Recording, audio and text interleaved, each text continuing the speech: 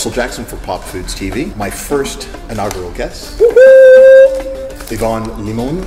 Yeah. Chef, owner of Bodega Negro in the Dream Hotel. I don't own it yet. There's still other bosses. I haven't gotten to the point where I just say, you know, kill him and it happens.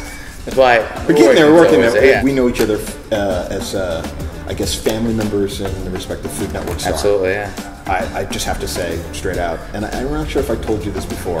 You're gonna confess you're in love with me in the first episode. No, you know, it's like it's like you were my handicap, you were my pick. I honestly perceived you were gonna win the whole thing. You know. Yeah. Hey, that's awesome. Thank you. I know this happens to you. You're someplace, you're walking around the city, you're having a meal, you're not even thinking about it, and somebody walks up and goes, "Hey, you should have been the winner." Yeah. How badly does that burn you up? At the beginning, I was like, I was more hurt than anything else. Yeah. Like at the end, it was more pain. I was like, damn it, you know, it's. But then it started to be part of the healing process. Not to sound so sappy about it, but it started to be like part of the healing process. And anytime that somebody said, you know what, you're my pick, you're my fave, you know, I wish you had won, and I was like, hey, I wish I would have won too.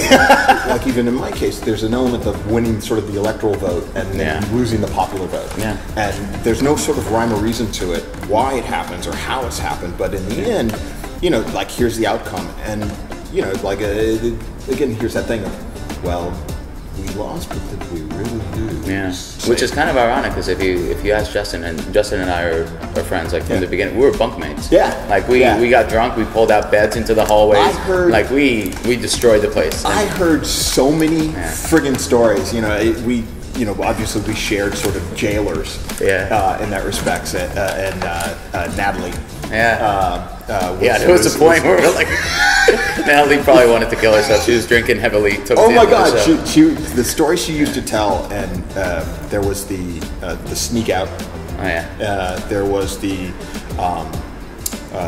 hooch, the closet hooch. Oh yeah. Which we also, you know, we were, you know, granted, you know, quietly went out and bought booze, but I know that you guys were so locked down that you guys were making booze, making jailhouse booze. It was ironic. I still remember like coming back from shooting one day, and we had forgotten that we had this stuff brewing in like this little closet, and we're like, oh shit, the booze. So we grabbed the kettle and we filled it with water and we boiled it and we put it in there. So we're like, it's too cold in this place. It's too cold. It's not gonna ferment fast enough. Holy God! So we're like, we need to heat up this room. So we started steaming this little room, and it's funny what you end up doing.